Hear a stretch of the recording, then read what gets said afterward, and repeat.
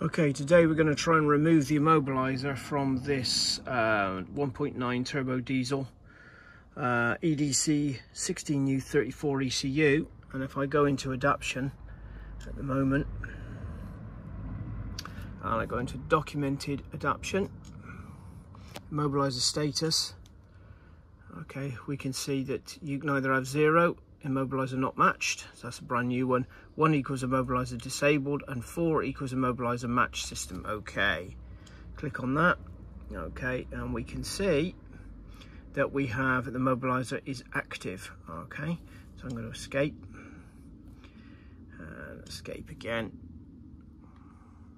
Okay, like that. Now what I'm going to do is I'm going to plug in the programmer and we're going to see if we can get it to work. So first of all, I'm just going to put this down. I'm going to unplug my scan tool and I'm going to plug this unit in. Okay, so I'm going to plug this unit in.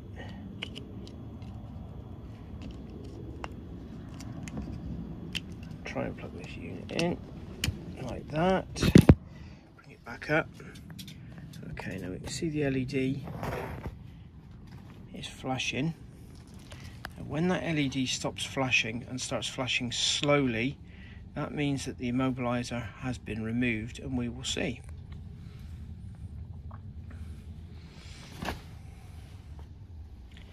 So it takes a couple of minutes.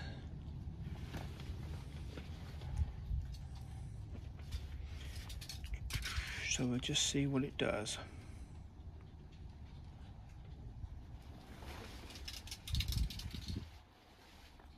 This would be useful if you've got you need to swap ECUs over from one car to another. That's good. So as you can see, it's flashing slowly. Okay, like that. So what I'm going to do now is I'm going to turn the ignition off. I'm going to unplug it. So ignition, which would be this here, turn the ignition off. Okay, I'm going to unplug it. And I'm going to plug my scan tool back in. Okay, I'm going to turn the ignition back on,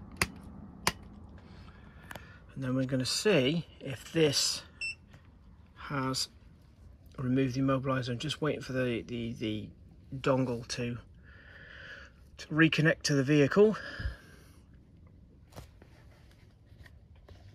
Let's checking it now, which it has. Yes, right. Documented adaptation, immobiliser status.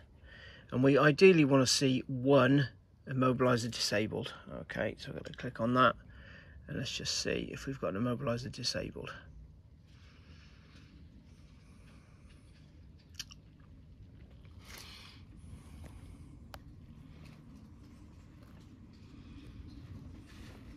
So if the immobiliser has been disabled, we'll see a 1.